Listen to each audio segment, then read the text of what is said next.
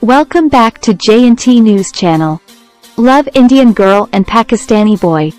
Please like and subscribe. Love goes to Pak to meet Facebook friend. A married woman from Rajasthan traveled to Pakistan to meet her lover. She had left home on the pretext of going to Jaipur for a few days.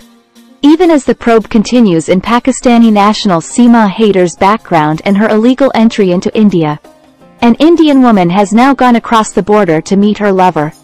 A married Indian woman from Rajasthan's Bhiwadi district has traveled all the way to Pakistan's northwestern Khyber Pakhtunkhwa province to meet a man she befriended and fell in love with on Facebook. The woman, identified as Anju, told her husband Arvind that she was going to Jaipur for a few days.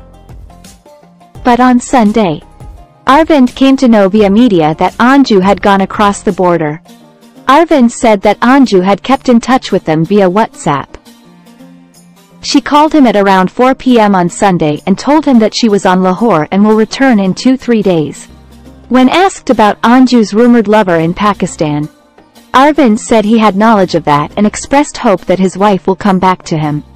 Arvind works in Bhiwadi, and Anju is also employed as a biodata entry operator at a private firm.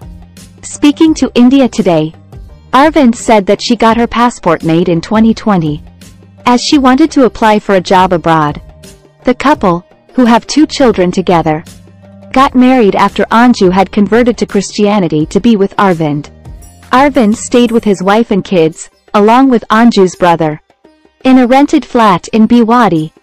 On Thursday, Anju left her home in Bhiwadi on the pretext of going to Jaipur. She then traveled to Pakistan to meet her 29-year-old Facebook friend Nasrullah,